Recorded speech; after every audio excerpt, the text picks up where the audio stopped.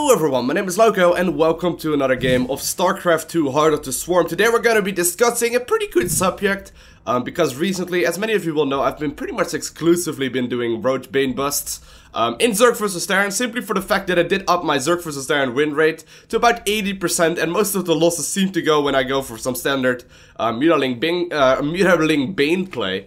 And recently, like I said, I've been doing this a whole ton. Now the question that a lot of you asked is, what do you do when your Roach Bane bust doesn't just straight up kill your opponent? I mean, there's a couple of things you could be doing, but what is the best response most of the time? So what will end up happening in this game is that I'm gonna do a Roach Bane bust. I will do a significant amount of damage. However, my opponent is Terran, and Terrans have this very nifty strategy where they just basically tend to not die. They will just make some more mules, they will just land some more mules on their 3 command centers, and then it will just sort of keep on going with that, and what ends up happening is that they just sort of not die. So how do you transition out of that? Now there's a couple of things you can do. First off, you can just make your double upgrades. You can go for a lair, go for like Banelings and Baneling speed and some mutas, and then go for, you know, your standard Mutaling Bane play, which is something a lot of the Korean programmers love to do.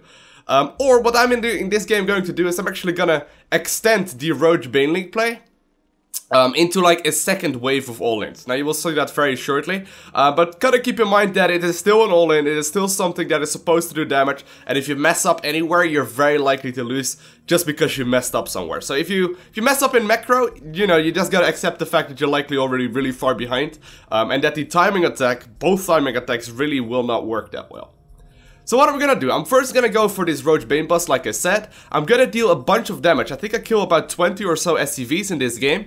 But I don't end up killing my opponent because he has 3 command centers, he still has all of productions going on, but he is severely crippled. What I'm gonna do is I'm gonna follow this Roach Bane up with Roach Speed Bane and Roach Speed. No, not Roach Speed Bane. Well, what would it be? Roach Speed Bane? Something like that. And +1/+1 attack. So what's gonna happen? I'm still gonna stay on the exact same army composition of Zergling, Roaches, and Banelings. However, I'm gonna actually do it in a, you know, much stronger fashion with double upgrades, with Roach Speed and with Baneling Speed, allowing them to be a lot stronger. But obviously you are a little bit vulnerable to drops and whatnot, and you will see that in this game as well. It's not like I'm playing perfect in this game whatsoever. I do make a bunch of mistakes. I, for example, do engage off of creep at some point where I really don't need to. So yeah, that's just the general setup of this game.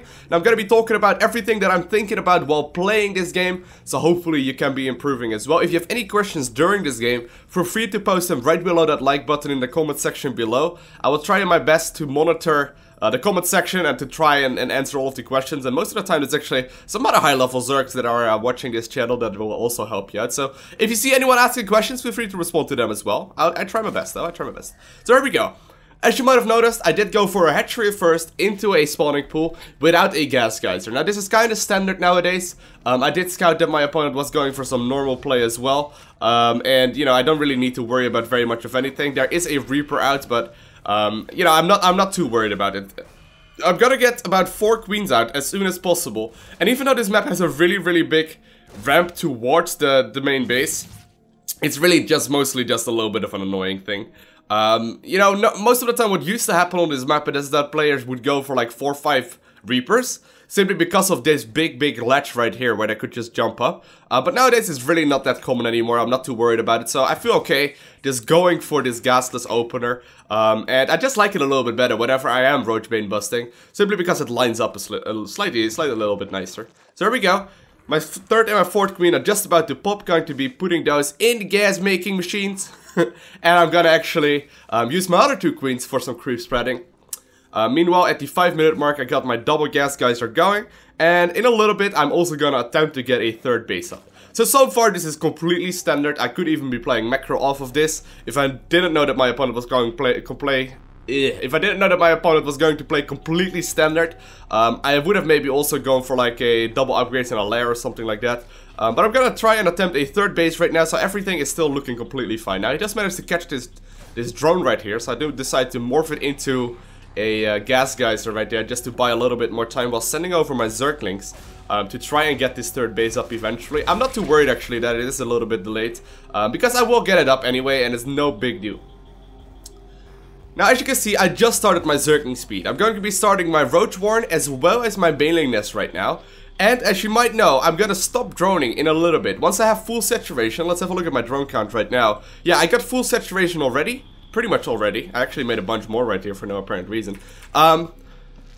But right now I'm gonna stop making drones and I'm gonna make a bunch of overlords, and after that I'm just gonna sit and wait. I'm gonna wait for my roach warren to finish up so I can actually start making a bunch of roaches all at once, and then I'm gonna follow up my roaches with a whole lot of zerglings so I can move across the map with my forces. Now this is going to be a pretty strong timing attack. If you have never done this push before, I would highly recommend it. In most games that I play, actually most of the time already finish them off at this scenario. But like I said, in this game we're going to be focusing on the transition when you do not deal enough damage. So here we go. Roaches in production. First of all, roaches in production. Gonna follow this up with zerglings. Third base in production as well. Not quite done yet, but I'm gonna send the queen over there very shortly so I can get that extra larva income out. And I'm also going to just reinforce this army with more and more zerglings, and I'm going to transfer a couple of the drones from my natural, there were access, to my third base. So far my opponent does not suspect a thing, okay? He does not know that I'm going to go for any kind of aggression. However, as you can see, the Hellions are just chilling right there, and he will get a pretty good understanding of the amount of roaches that I have, and he definitely knows that something is up right now. So, you know, I basically showed him my cards. Now, that is a bit of a problem because he will have time to prepare. As you can see, you already see a bunker go down. Widow mines are instantly in production as well, and that is the reason why this engagement did not simply win me the game. Simply because my opponent saw that I was moving out right when I started moving out. So he had a pretty good timing right there for him as well, and he's going to be able to defend this. However, even when your opponent is completely defended and he, let's say, has like 4 bunkers up, it still does not really matter. You can still deal so much damage with this push, and considering I have my third base up, I will be able to transition out of this. So here we go, eating the first Widow Mine shots, and I'm gonna move up the ramp. Gonna have to try my best that I don't line up my Banelings, but I also miss micro a little bit right here. I do blow up that one bunker right there, and it does end up going down. Still dealing more and more damage. As you can see, more Widow Mines being burrowed, trying to micro my best against those, but sadly not really getting too much damage done. However, got a nice Baneling detonation. I don't notice right now actually that his command center is so low, but this is the first step to the transition. So you notice right here that it's very obvious that I'm not going to be able to kill my opponent just flat out right here, right? So what I decide to do is I instantly start my lair. I decide to start a double evolution chamber, but most importantly, I started about 15 drones right there, and that is crucial. Once you realize that the fight is not going in your favor anymore, you need to drone up that third base as soon as humanly possible, okay? So even though my opponent is likely still preparing for any kind of potential aggression, I've already got my third base saturated right now. If you take a look at income, we are 63 harvesters versus 31. And yes, there's mules in there, so we do not have like a huge lead, but we still have a very sizable lead. So there we go, my lair is about to finish up. I have started +1/+1 upgrades. Did go for the melee upgrades, because maybe if we go super late game, my ultralisks are gonna benefit more from the melee upgrades than the ranged upgrades. And I also got a extra hatchery out, as well as some more gas geysers, simply for the extra larva production. So there we go, my lair is done. I will decide to start roach speed right there, Glio reconstitution, as well as Baneling speed very shortly, as soon as I can afford it, which I should be allowed to very soon. And now I'm gonna start producing non-stop units again. So I actually didn't start Baneling speed yet. Might have actually forgotten it at this point. That would be bad. That would actually be kind of silly. No, I don't think I did yet. I don't think I did. Alright, notice though that...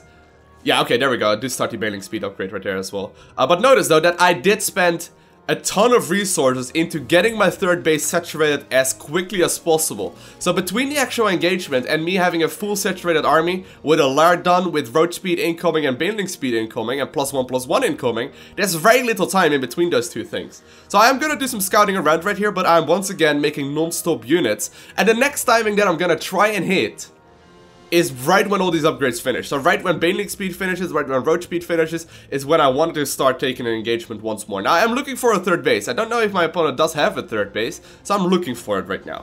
Sending Zerglings to all potential bases, and there we go, boom. I do manage to scout it, and it is only just barely up. You can see that it wasn't really mining yet, there wasn't really very much going on right there. So I'm actually kind of happy right now, because I know that I'm gonna have a bigger economy. Still just making non-stop roaches and glio reconstitution, which is roach speed, as well as +1/+1, are just about to finish up. So I should be moving out very soon. Gonna morph out a bunch more banelings, and I'm also gonna make more and more units. Now the fort base is only really there once again if it is necessary to transition, but I do plan on using a whole lot of my army here for the engagement that is gonna come out next. Now I noticed on the minimap that my opponent is actually also moving, and I just saw him right there with a glimpse of his army close to my third, and this is delaying the fight. Normally I would move across the map right now, but I did notice that my opponent is somewhere here, and I decided to take a pretty big engagement of creep. Kinda bad by me, really don't have to do that, but I'm gonna do that very shortly, and you will see that it will cost me way more than it will actually give me.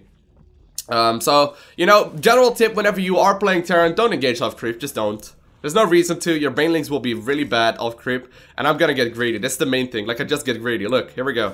Such a silly thing, he was just about to go on creep as well, and even though I can take this fight, I take more losses than I really should have. Oh well, oh well. So here we go, gonna run my Zerglings across, just trying to do as much damage to him as possible, and I should be able to clean up this fight with no problems whatsoever.